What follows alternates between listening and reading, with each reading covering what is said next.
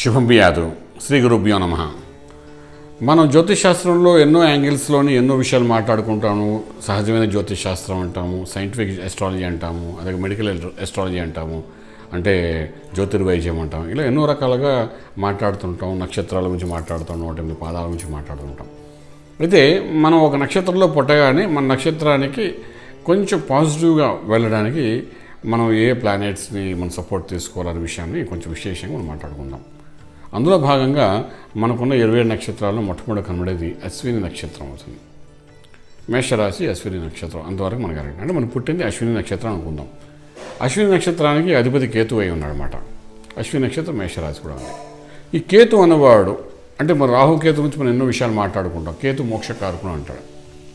కేతు ఎప్పుడైతే మోక్షకారకుడు అనుకుంటామో ఈ కేతు ఏం చేస్తాడంటే మోక్షము అంటే రిలీఫ్, అంటే కష్టం నుండి బయట పెట్టడం మోక్షం.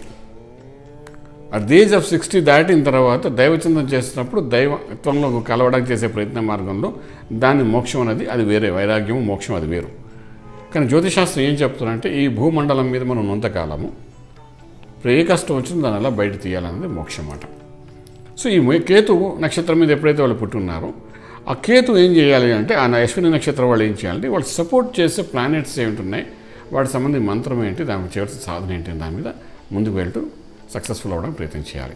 సో కేతు అధిష్టాన దేవత గణపతి కాబట్టి ఈ అశ్విని నక్షత్రం వాళ్ళు గణపతి మంత్రాన్ని సాధన చేసుకుంటూ ముందుకు వెళ్ళడానికి ప్రయత్నం చేస్తే సమస్య ఏదైనప్పటికీ ముందు గణపతి మంత్రంతో ఆరంభించాలి మార్గానికి. గణపతి మంత్రం అంటే మన గురువు ద్వారా వచ్చే ఏదో ఒక మంత్రం, మహాగణపతి మంత్రం కానీ లక్ష్మీ గణపతి మంత్రం కానీ ఏదో ఒక మంత్రంతో ముందు సాధన చేసుకుంటూ ముందుకు వెళ్ళడానికి ప్రయత్నం చేస్తే ఆ సమస్యకి పరిష్కారానికి ఒక మార్గం కనిపిస్తుంది. సో అదొకటి. రెండవది ఈ కేతు అనే గ్రహానికి సపోర్టింగ్ చేసే ప్లానెట్స్ ఏంటి కేతు అన్నదానికి అంటే కేతుకు సపోర్టింగ్ ప్లానెట్స్ ఎవరు అనుకునేసరికి రవి సపోర్ట్ చేస్తాడు. అదేవిధంగా మనకు బుధుడు కూడా అప్పుడప్పుడు సపోర్ట్ చేస్తాడు కేతువుకి. రాహువు చేస్తాడు, కుజుడు చేస్తాడు. అంటే ఇద్దరు ఒకరొక పరస్పరంగా చూసుకుంటారు కాబట్టి గురువు కూడా ఒక్కొక్కసారి చేస్తుంటాడు. సో ఈ సపోర్ట్ చేసే ప్లానెట్స్ ఏమిటి అని చూసుకుంటే దానికి సంబంధించిన మంత్ర సాధన చేయడానికి ప్రయత్నం చేయాలి.